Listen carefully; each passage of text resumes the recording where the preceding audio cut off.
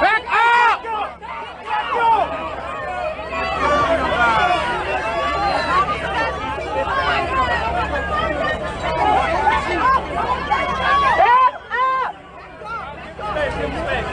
Everybody back up! As a result of our efforts in this matter, we have identified and secured arrest warrants of numerous individuals who conspired, organized, and participated in the felonious acts on June 10th. This investigation yielded the same results of holding individuals who commit crimes in our city accountable, but was done in a safe manner so that my officers and no other members of the public were harmed.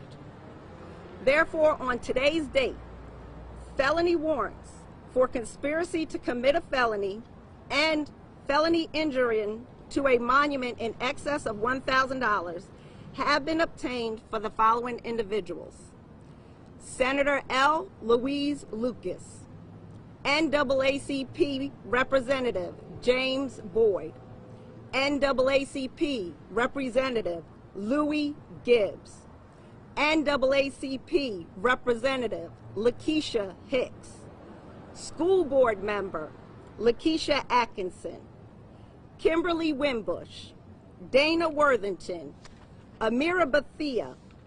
Additionally, arrest warrants have been obtained for felony injuring to a monument in excess of $1,000 for the following individuals: Public Defender Brenda Spry, Public Defender Alexandra Stevens, Public Defender Meredith Kramer, Brandon Woodard, Hannah Renee Rivera, Raymond J. Brothers. I am asking for these persons with current arrest warrants to immediately turn themselves in to the Portsmouth Police Department. Detectives are still actively investigating this incident, and we are asking for the public's help in identifying several other individuals. A press release will follow shortly with photos of these individuals we are asking for the community's help in identifying, as well as a link for citizens to upload any video or photo evidence they have in this case.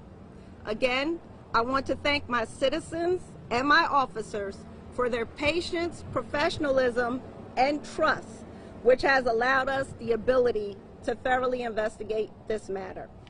Thank you.